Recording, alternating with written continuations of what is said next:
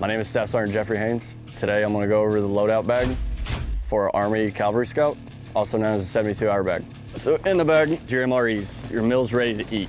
I got my protractor, an XB calculator. There's a lot of math. You got to know the radius of the curve, the grade of the slope. So this right here is what a basic map would look like. And you got your face paint. This is your ASIP radio, your notepad and pen, so you can copy down reports. I always have extra boots.